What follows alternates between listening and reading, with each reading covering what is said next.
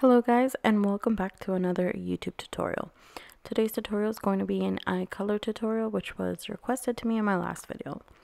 I'm going to start off by launching Spark AR Studio, and they do already have a built-in eye color template, but I don't particularly like theirs. I just don't think it's any good. So we're going to start off with a new face tracking project. I'm going to change my video model, but this is totally optional. You don't have to. And then the first thing I'm going to do is I'm actually going to rename my face tracker. This just helps me keep myself organized, but underneath this I'm going to right click, add null object. I'm going to name this null object eyes. Under this I'm going to add another null object and I'm going to name it left.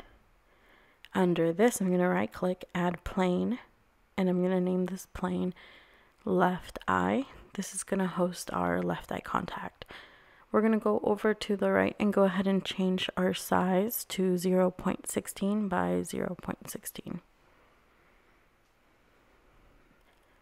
Then I'm going back to my left null object and I'm duplicating it. I'm going to name my duplicate right, and I'm going to name the plane underneath it right eye.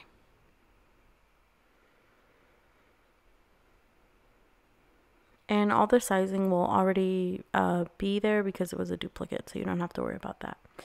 After this, we're going to go to view. We're going to hit view patch editor, and then we're dragging our face tracker into the patch editor. If you go over, you can see on the side of the face tracker patch, it says face. We're going to pull from there and we're going to search for eyeball. Once you found it, you're just going to click it and it's going to automatically add it to your patch editor. And I'm just going to fix up the spacing in between my little patches. After this, we're going to head on over to our left eye plane, and I'm just going to click position and rotation so that it comes up on my patch editor. We're going to link this accordingly. So we're going to go from left iris position to position and left eyeball rotation to rotation. And we're going to repeat these steps and do the exact same thing for the right eye plane. So click position, click rotation, and then link it to where it goes.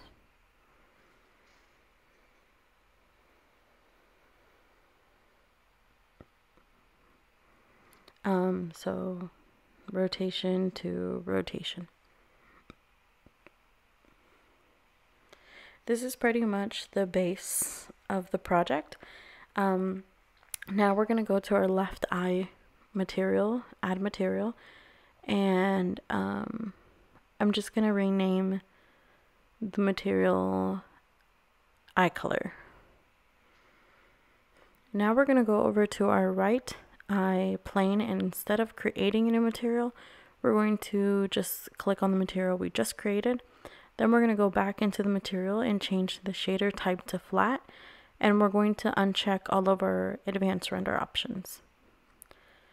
So now I'm going to go ahead and launch my Safari, and this is probably the most important part of this entire tutorial because the iris that we're going to search for, the one that you pick, is kind of what determines how realistic your contacts look, or your eye color.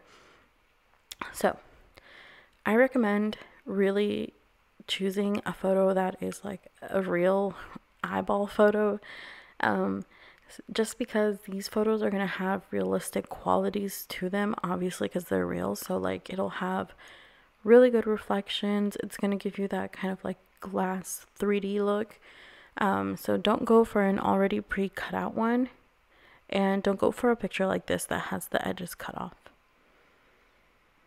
And also pay attention to the detail. Like these are really detailed, and that's exactly what you want.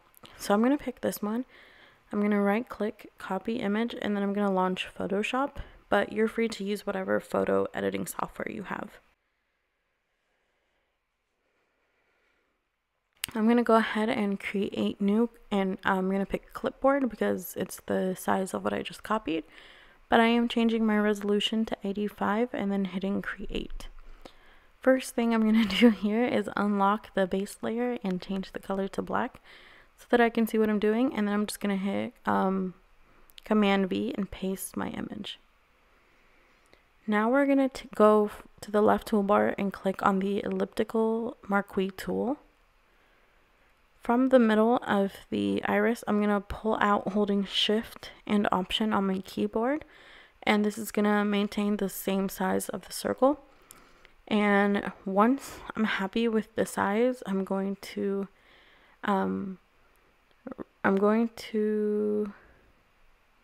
just want to make sure I have the size right. I'm going to right click on it, select inverse, and then I'm changing my feather up at the top to 25, and then I'm hitting delete on my keyboard. As you can see, the feather is important because it's going to give you that feathery look on the outsides of your cutout. I'm taking my eraser tool and I'm trying to mimic the size of the middle so that I can punch this out and make it transparent.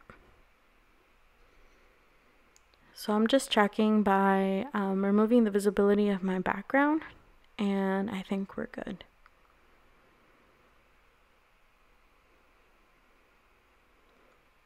And now I'm going to zoom out just a little bit because I do want to make my eraser brush bigger, and I'm going to start taking off from the top, just because I found that when you're tracking your face, your eyelid tends to cover part of your eye anyway, so this is going to make it look more natural and more realistic.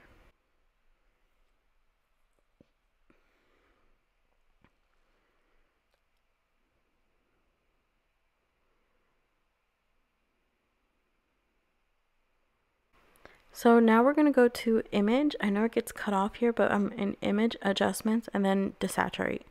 You want to make sure that your iris picture is black and white so that you can change the color yourself. Now I'm just messing with the levels. So again, image levels to make sure I get some nice contrast in there, some nice definition.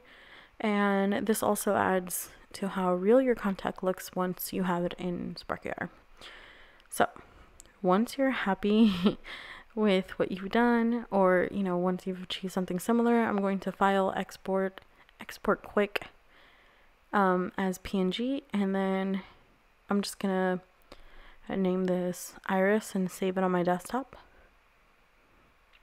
Now what you want to do is you want to take a white soft brush, and you kind of want to size it to about the width of the image, not the whole image, but like the side of it. You'll see what I'm doing. You kind of want to mimic the shape of the iris picture that you have. So I'm just doing this until I get it right, basically. And you want to make sure that it's not smaller or bigger. So really try to outline the best that you can. And I totally forgot to create a new layer, so I'm Command Z, create a new layer now, and I'm gonna make sure you're doing it on a new layer. Don't mess up like me. Now I'm going to canvas size because I'm actually going to make my canvas bigger.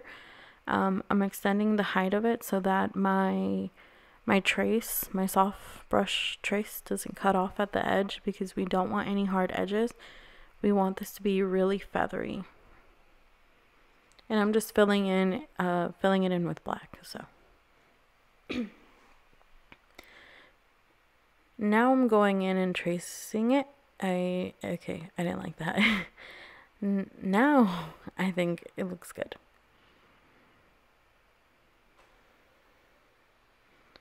And you can go as slow as you want. I'm going pretty slow with this.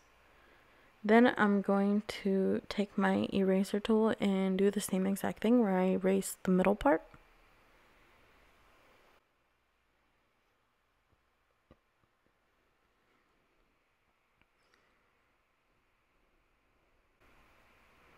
And you want to make sure that this part is transparent, so that your real like center goes through. And then I'm going to take my eraser tool and I'm going to chop off the top as well again, except on this one I'm doing a lot more. I'm basically doing a half circle, making sure that I'm erasing most of the outer sides, and making sure that there aren't any hard edges, because like I said, we want this to be really feathery. So once you're happy with it, you want to go to you actually want to go to your toolbar, effects, blur, and then Gaussian blur. And I think I'm going to set the radius. This is just going to make it more feathery, but I'm going to set my radius to 29. And now it looks really feathery. So now I'm going to file, export, quick export as PNG. And I'm going to name this iris overlay because that's exactly what it's going to be. And you'll see in a minute.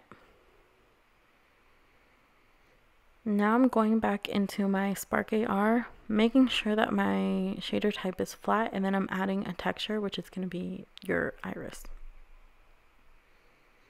So as you can see, I'm going to go ahead and I'm actually going to press no compression. Make sure you're doing no compression on all of your images.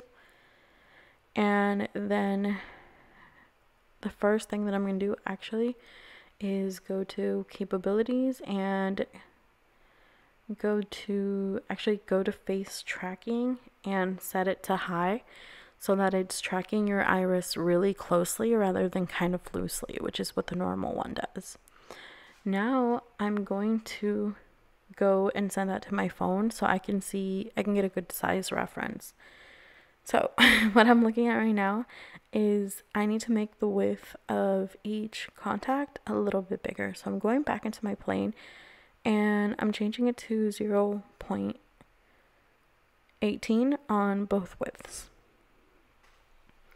Sending this back to my phone to get a size reference.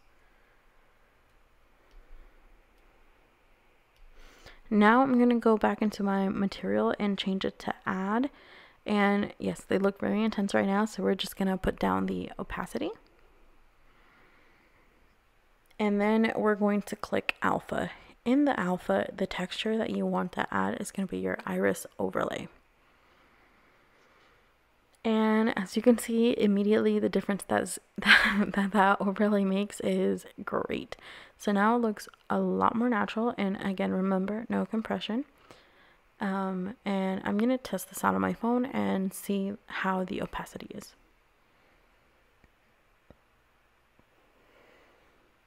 So it doesn't look bad at all, but I'm gonna lower the opacity a little bit more.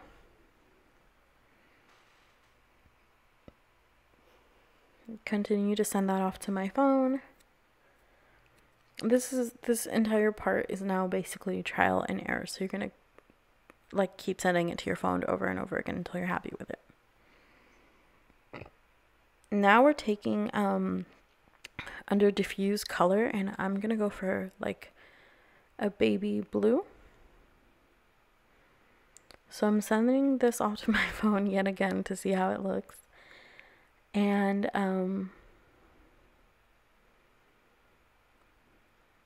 oh, I forgot to turn on my environment. Okay, so we're gonna turn on environment, change it to color, because as you can see, it now made it purple. You don't want that. So I'm gonna mess around with this until I get my desired blue.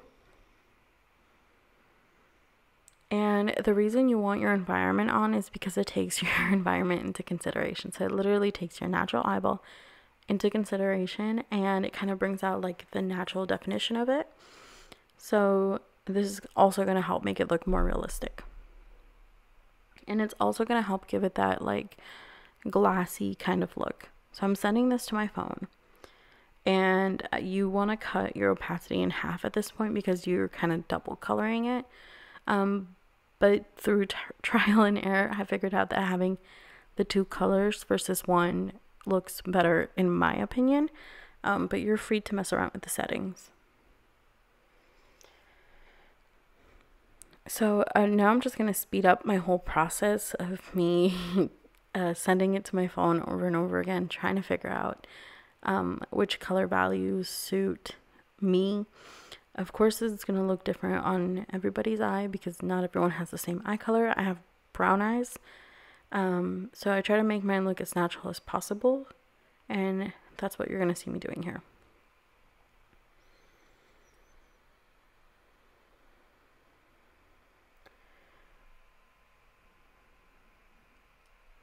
So throughout this process, I actually found that by switching my blend mode to screen instead of add, I get better results with this particular iris, but it depends on the image that you end up choosing from Google. So at this point, I'm really happy with the color. I think it looks really good.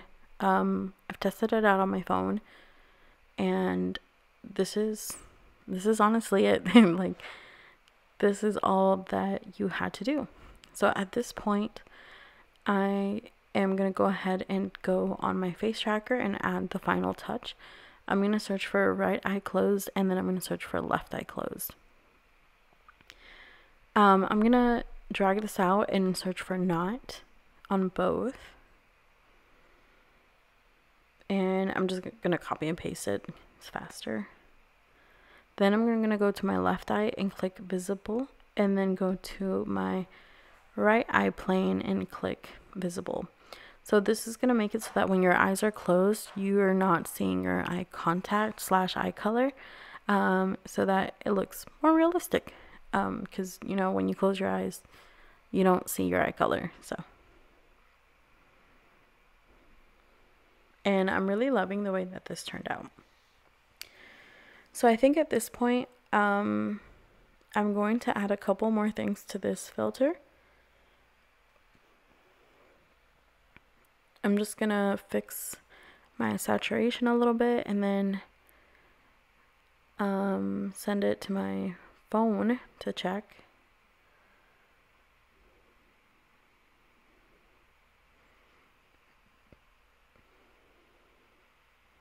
I think at this point I'm going to add a couple of makeup things, just because I love a good pair of eye contacts with like some eyeliner and some blush. So this could be a really great base for any makeup filter. And also, I think I'm gonna upload this entire project to Gumroad for sale, and I'll have a special discount code on in my description box. So it's probably going to be just YouTube for $5 off if you don't want to go through the trouble of doing everything that I do here.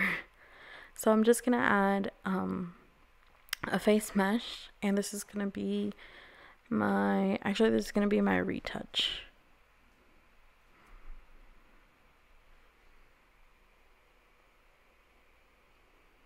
And now I'm creating the material for this, and I'm gonna name it retouch, and then I'm changing my shader type to retouch, and I'm just gonna leave it as it is.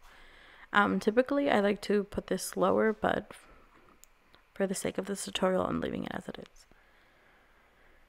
The next thing that I'm gonna add is gonna be eyeliner. And I'll share with you guys just a little tip, because I do makeup filters as well, and this particular tip has helped me out a lot.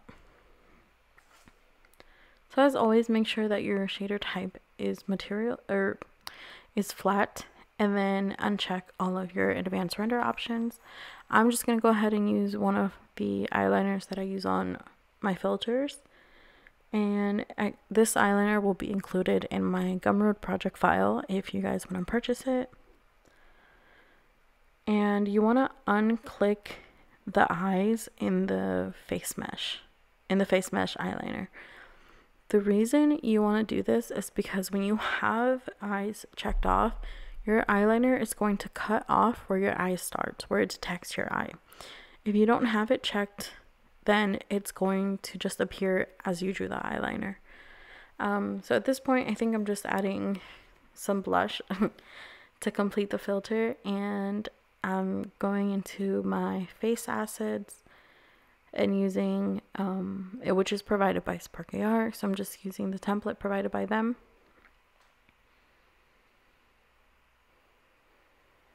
I'm creating a new layer, and I do basically all of my makeup in white, and I change the colors in Spark AR.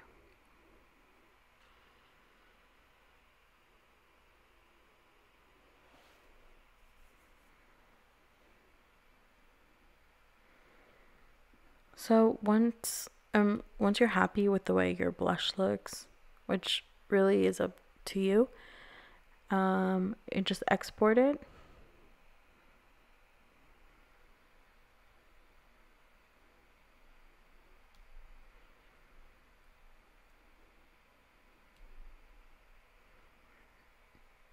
And then I'm just going to be creating a new face mesh and making this my blush face mesh. Face mesh. Oh my god.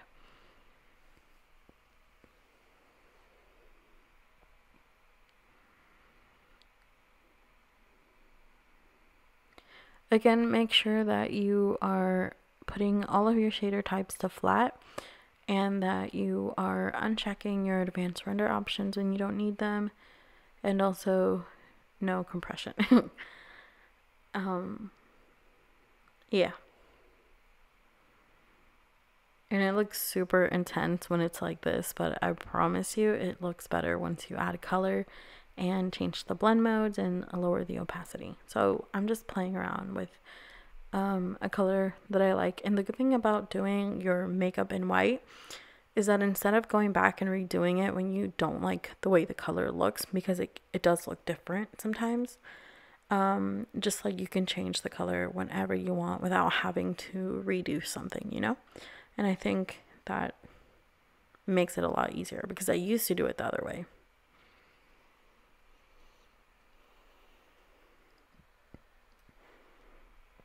So now I'm sending this to my phone just to check how the opacity looks and the color of the blush and adjusting it to my liking.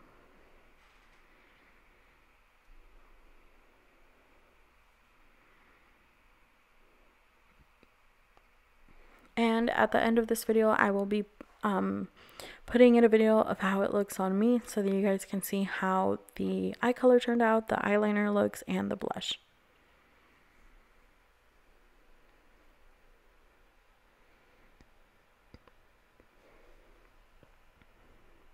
And I'm not gonna lie, I actually really love the way that this filter turned out. It was my first time using that iris because usually I pick a different one, but this one turned out really good. So yeah, again, if you guys don't want to go through this whole process or you want to use the exact same materials I did, including the bonus eyeliner that I used on my own makeup looks, you'll be able to purchase it in my Gumroad with a $5 discount code, which is, I'm pretty sure it's going to be, just the code is going to be YouTube.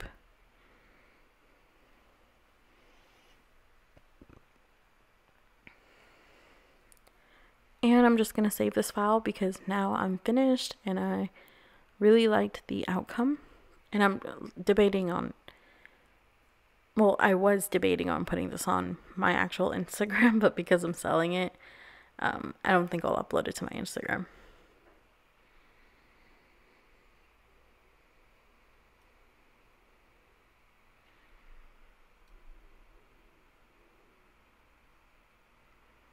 And I'll show you guys what it looks like on me. So as you can see, everything looks kind of natural and I really like the way it turned out. So thank you for watching. Let me know if you have any other requests for future videos.